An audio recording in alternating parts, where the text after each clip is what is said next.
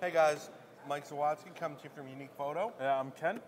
And today we're going to talk about buying gifts for photographers for the holidays. Now, that could just be a nightmare because photographers are very picky and Typically they own like what they want. They have what they want already. So, the first thing we're just going to talk about a couple of compact cameras.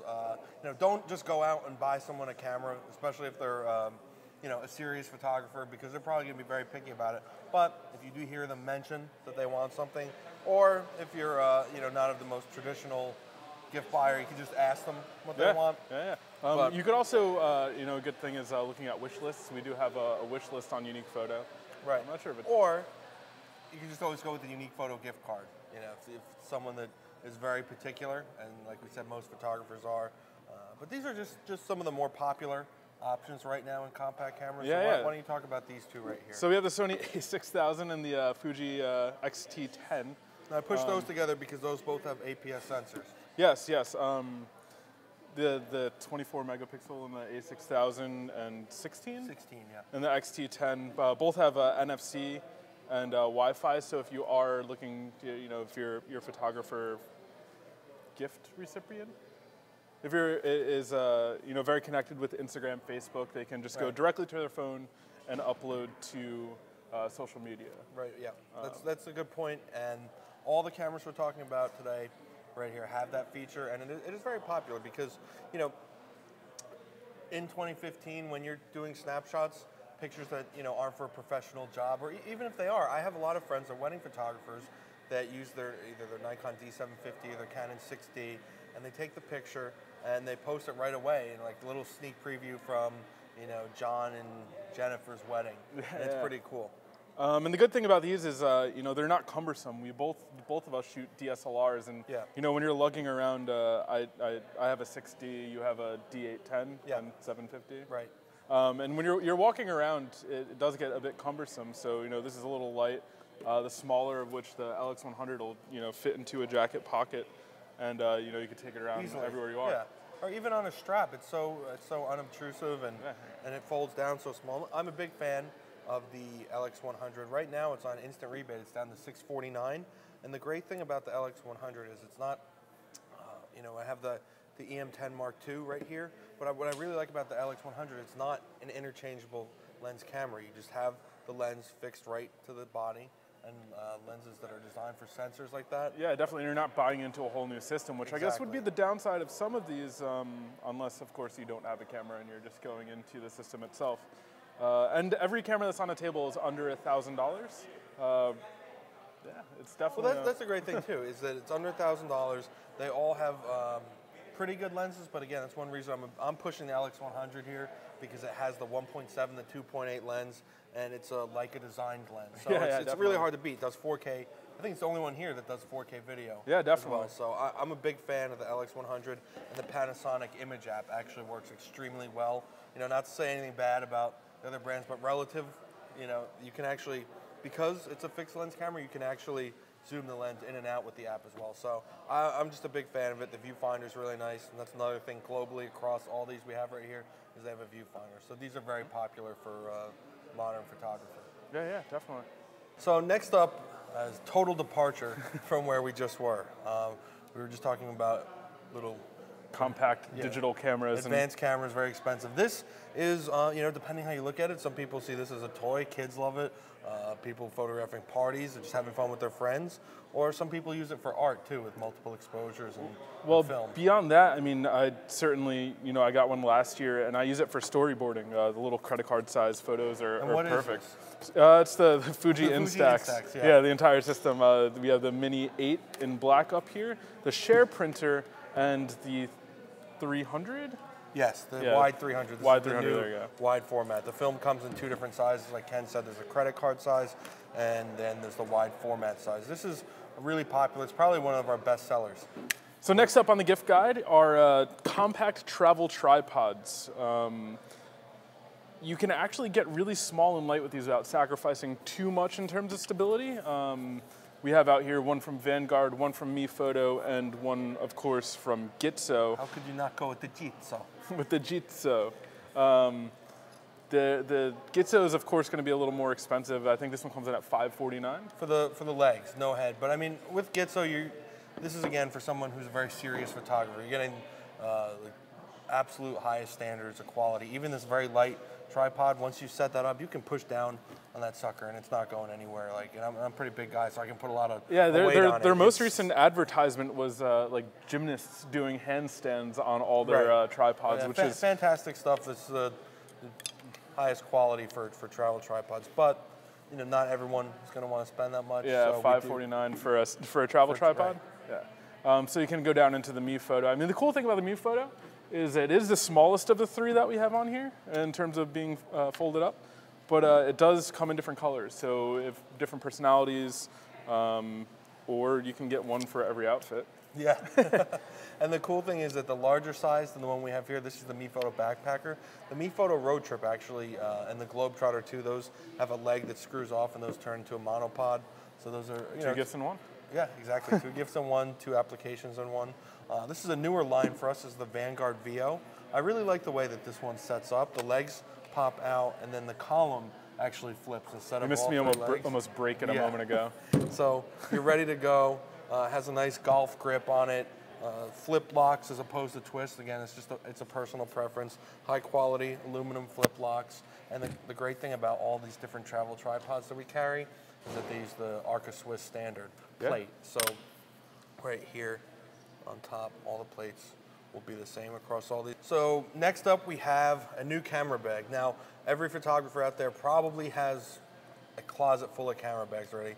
Just like every photographer is very picky about the camera and stuff, the bag is too. So it's a bit of a personal choice, but really in style right now are our messenger bags like this. We have one from Ona, and we also have one from Tenba. Now, messenger bag is great because it has so many applications. You can bring it on a hike. You can bring it, if you're going out shooting in the streets of Manhattan. Well, beyond that, if you're not even shooting, you could pull the divider out and just use it as a carry-around bag. Yeah, and these are about style too. So if you know the color someone likes, or if they like leather, these also do come in. At least these come in like cognac leather. So the next gift for the photographer and the family is a new strap. There are a couple different purposes. You could have one that's for practical purposes or style. What do we have? Well, in the style category here, we have this beautiful strap from Ona. The nice thing about this is that it will match the bag that you've purchased from Ona, or you can go with one that's slightly different, but again, wax canvas. They also come in leather in 2 different sizes. This is a smaller one. The bigger one's like this, and this one's actually from a company you may have not heard of before. It's Pete Schmidt. These are handcrafted and made from leather from South America. Usually Pete Schmidt makes guitar and other straps for other instruments, but they just started doing camera straps. Really nice, really affordable pricing too for these. Again, come in 2 sizes, all sorts of different patterns. This is a trendy looking blue denim. Yeah. On this side we have Peak Design Slide, which similar to the Black Rapid right next to it is a crossbody strap, which has the camera sitting on a slide where you could actually pull up and have it down on your hip, which will be a little more comfortable for event shooting or walking around in the city or something like that. Instead of, because when you have a heavy camera, like heavy DSLR, even with one of these, I would go shoulder. It's not comfortable to have a big camera around your neck. Both of them are really good at that, and Peak Design also makes all the capture clips and other accessories for making traveling with your camera easier. Yeah. Next, we're going to talk about tabletop tripods. These are a great gift for any kind of photographer. One that has an interchangeable lens camera like this. Simple screw and thread. Now, these are made by Manfrotto. They're called Pixie tripods. They come in 3 variations. One with just a thread, holds a camera, nice support, adjustable kind of ball head here. So. What's great about it too is, if beyond being a tabletop tripod, it's also a great stabilizer. It works like a pistol grip when you're shooting video. Right. So it'll stabilize a little further than just holding it in your hand, as it provides a little bit more leverage. Definitely. Also, if you're into podcasting or anything like that, like video podcasting, vlogging, anything like that, you can just throw it up on your desk and have it almost at eye level. It's a bad example now because we're standing up, but if we were sitting down, it'd be more on eye level. Potentially, you could even put a microphone on something like this, right? Microphone, a light, anything. So, like I said, it comes in 3 variations. One with just no accessory holder, just a thread. It also comes in a model, which we have right here, called the Extreme. It says Extreme on it, which is pretty cool, as blah, blah, blah, all that stuff. But the cool part is that it has the GoPro mount. Now this is really useful, like you were saying, as a handle for a GoPro. It makes GoPro super easy to stabilize because of how light it is. You can set it up and do the time-lapse photography with the GoPro. Really cool accessory. So if you have a friend or say your nephew or kid or something has a GoPro, this is like a no-brainer accessory for it gets it at a really cool low angle and to get into some harder to reach spaces than a standard tripod or even an adhesive mount for GoPro. The third variation is the smartphone clip. Fits any phone from a regular size smartphone all the way up to the iPhone 6 Plus. So again, this is for somebody who could be doing YouTube videos or wanting to take more stable video with their cell phone. Someone who's not as serious about the photography but just wants something to help them using their smartphone. Yeah. So next on the gift guide for the photographer in the family is a new flash. We have a couple new ones that we just brought in here. Yongnuo I have. And Shanny.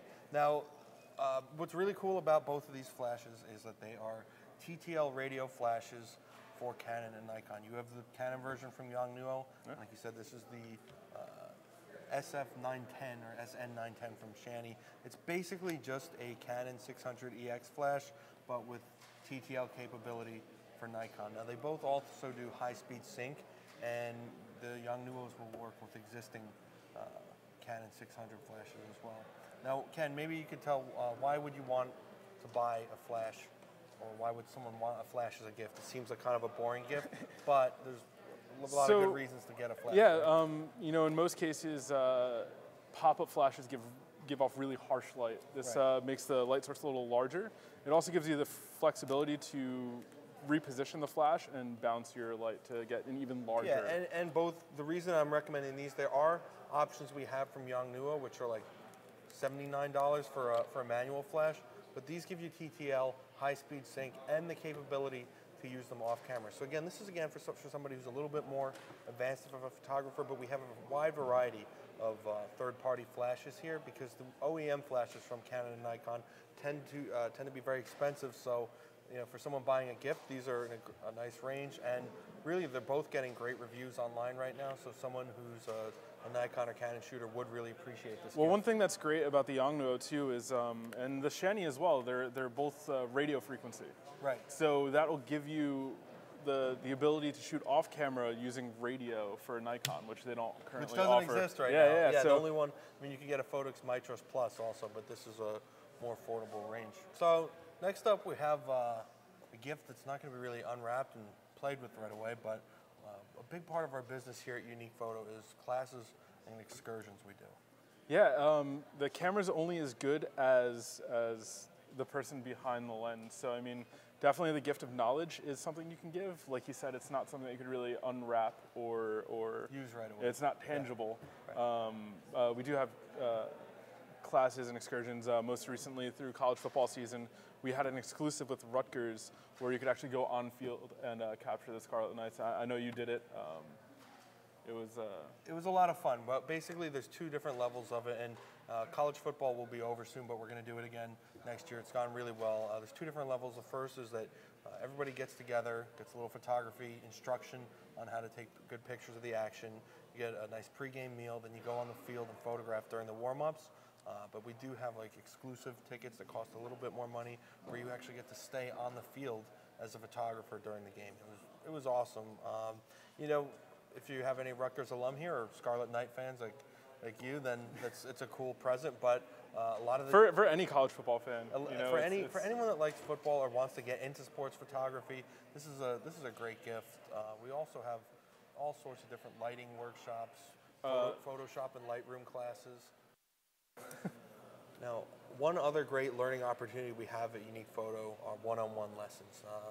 So some people just don't learn as well in groups, right? Yeah, and it's really great to come in and sit down and just one instructor, one person, or if you come in with your husband, wife, daughter. We do that too. It's no problem. And the really great thing about it is that it can cover any topic. It could be wedding photography, it could be lighting, it could be macro product photography, or video. We also offer video editing and shooting classes now as well. So if you're more of a practical gift giver, we do have hot hands in the store. It doesn't seem very exciting, but we're coming into the winter, and if you're out doing long exposures and you're nowhere near your car, and if you're just on the sidelines of a sporting event photographing, it's useful to have hot hands. There was also a video recently where if you're going in and out between hot and cold, you can actually open these up, crush them out, and wrap them around your lens to keep your lens warm. When you're going in and out this way, you don't get any condensation. I actually know a couple guys too that do scientific videos, and they were in Svalbard, which is right near the North Pole, and they were doing a time lapse. And in order to keep the remote warm, they filled a sock with a bunch of hot hands and kept the remote control inside the sock.